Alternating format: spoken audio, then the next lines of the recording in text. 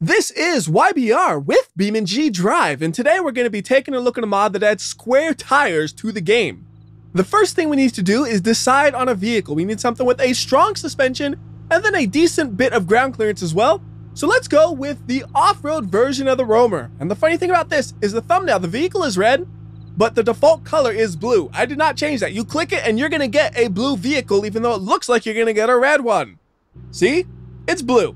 Anyways, let's go ahead and equip the square tires. So we got to go to the parts menu, we go to frame, and then we go to the rear and front suspension, and then we go to the wheel hub. You want to make sure you have the 5-lug wheel hubs on this thing because it will not show up if you have the 6-lug wheels. You need the 5-lug. So we equip those on the front and the rear, and then we go to the wheels itself. And there are a lot of wheels here.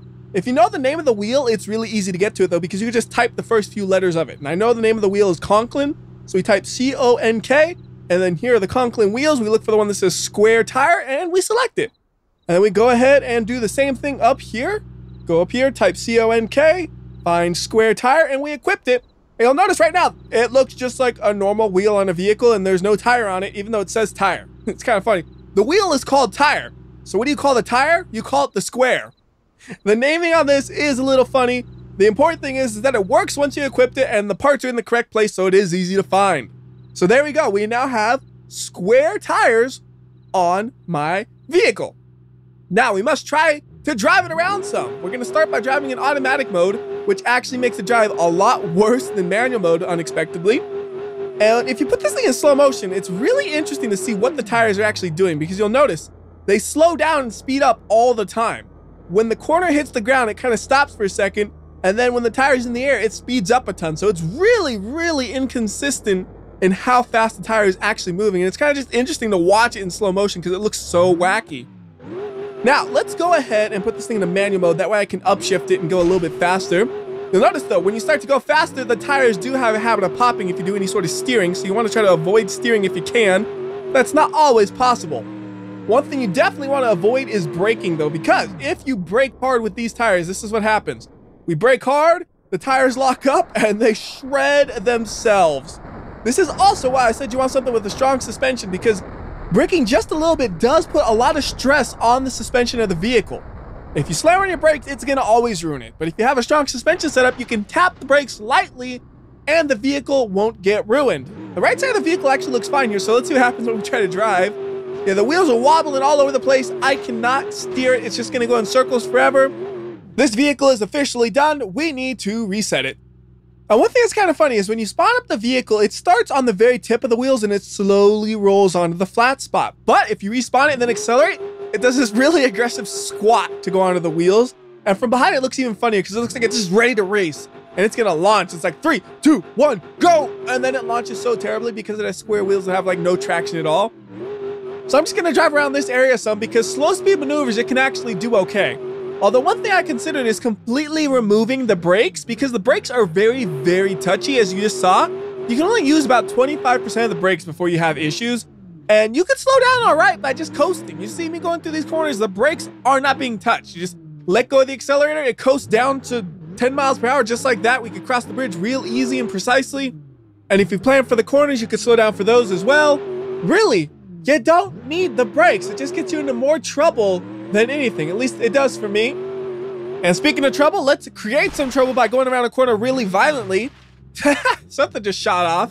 So as you can see, aggressive cornering, even at not that high of speeds, very, very bad idea. And now I think the vehicle is, yeah, it's totally ruined. I can't accelerate anymore. Can we go and reverse it all? Let's see. Nope, we are stuck right there. So we're gonna have to, wait, it's rolling, but it's not going anywhere. So we'll have to reset the vehicle. We start with regular speed driving, then we went to low speed driving. So how about we do some high speed driving? We're gonna see just how fast can we get this vehicle going on a big long straightaway. And if I'm going the correct direction, we should have a big long straightaway right around this corner. Assuming I can even get the vehicle through the corner. It was kind of getting a little bit out of control there with the bumps and stuff, but we're good to go. And it's actually sliding around this corner real nicely. Here's the straightaway and full speed ahead. See how fast it can go. Uh-oh, we just lost one of the tires, but we're okay. We still got 3 more, 2 more, 1 more tire. All right, well, this thing's pretty much done with 3 tires being popped, I had no steering at all, so we just ride along the wall until everything blows to pieces, like you see right here. Can we do anything? Yes, we can still move it around with the 1 tire that remains. That's it. And now we can't anymore. So let's go ahead and try this on a different vehicle. I want something with an automatic transmission though, because I saw the clutch overheating. So we're going to use the 856 TT Sport of the ETK. And on this one, I'm going to go ahead and change the tires, and I'll be back once I'm done. Tires have been changed, and we're going to put electronic stability control to off because I don't think it'll work well with this vehicle, and we are now good to go. We put it into manual mode so we can still shift the vehicle. We have the automatic transmission, so we don't have to worry about the clutch overheating. It should be the perfect vehicle for this. And if we were to believe the speedometer, we're going almost 100 miles per hour, over 100 miles per hour. Although, to be honest, I do not trust the speedometer. It doesn't feel like we're going 100 miles per hour. One thing I want to see, though, is when we're going this fast, what do the tires look like as they rotate? They actually look a lot smoother when you're going fast. They don't look like they're doing that really jerky motion we saw before. It's still not perfect, but it's a lot better. Anyways, let's go ahead and slam on the brakes and see how badly this thing falls apart from doing that. Although it does have ABS on, which might help. Nope, it did not help. And once the tires start breaking apart, I have no steering, so we were going to hit that wall no matter what I did. There is nothing I could have done except not brake. But I wanted to brake to see how badly the vehicle will get torn apart, and the answer is it will get torn apart very badly. And I do like how sometimes the vehicle just looks like it has Legos attached to it. Like right there, that looks like a Lego that's bouncing around. All right, so I'm going to try this one more time. And on this one, what I want to do is I just want to see how fast can we truly get? Is there an upper limit to the speed you can achieve using this vehicle in the square wheels? I want to find out. First thing we need to do though is get the electronic stability control turned off because it is just messing me up. There you go, electronic stability control is off and we can accelerate so much better now. I mean, electronic stability control works great if you have round tires, but I ain't one of those round tire kind of people. I'm a square tire kind of dude. We have some corners coming up here. I'm braking very, very lightly to try to slow this thing down. And I'm also steering very, very carefully to make sure I don't pop any of the tires. And so far, this is going very, very well. We made it through the corner. And now we have another huge straightaway right here where we could probably get up to 140 miles per hour readout on the speedometer, which, again, I don't know how much I trust it, but it does feel like we are going about 100 miles per hour at least right now, which I did not expect to be able to do with square wheels at all. Oh, one popped. Oh, no. Oh, no. Once one tire popped, they all went.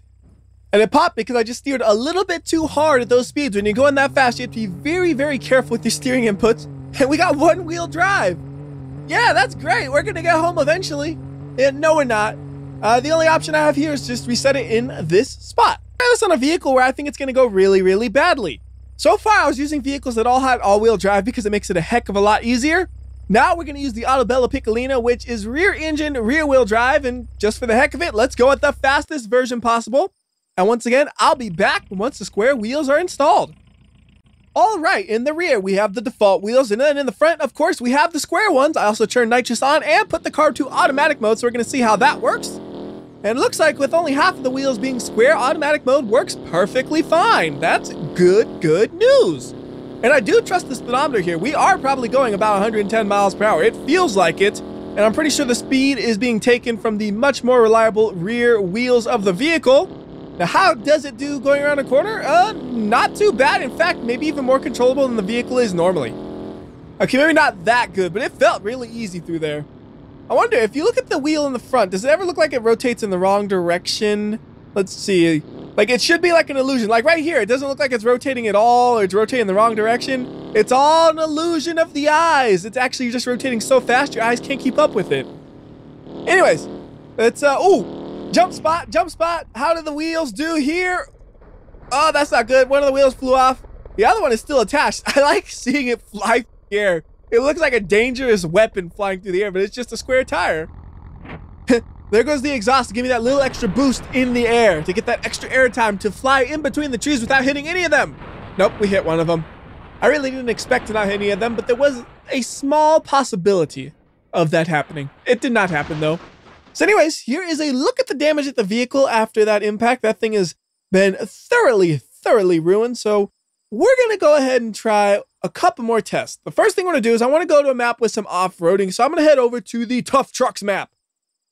Okay, the vehicle is set up and ready to go. I'm gonna go ahead and lock the differentials for that extra traction. And let's try driving this thing. Apparently the hardest part is gonna be turning left right here. Can it make it? Yes, it can, but we're gonna go right off the road anyways. I wanna try to climb these rocks right here. This is something the normal D35 Beast can do all day, every day. Square wheel one? Not so much. We've just lost the front drive shaft in one of the wheels. I don't think it's gonna make it. Can we even get off of it? Barely. We can barely get off of it. So let's lower the stakes a little bit. There's a smaller grouping over here that we could try to climb up. This, it better not get stuck on.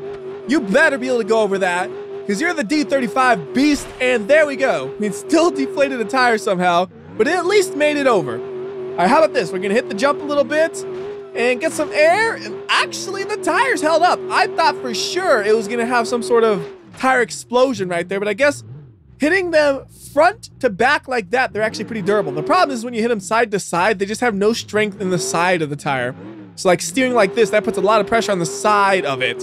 And that's what causes them to pop so frequently, I guess. All right, let's try to make our way over to the mud section and see what it does through there. I assume it's gonna get stuck instantly considering how much it's struggled so far, but maybe the square tires will surprise me. I don't know.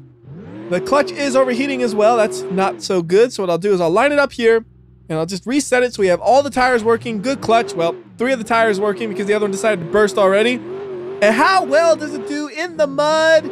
We need to keep it in first gear. Ooh, no, this is bad. The tires get stuck in the mud and then they shred themselves, it looks like. I mean, it's making it a bit, but now the front drive shaft is broken and there goes all of my momentum. This thing is dead in the mud now. So overall, this vehicle, not good with square tires.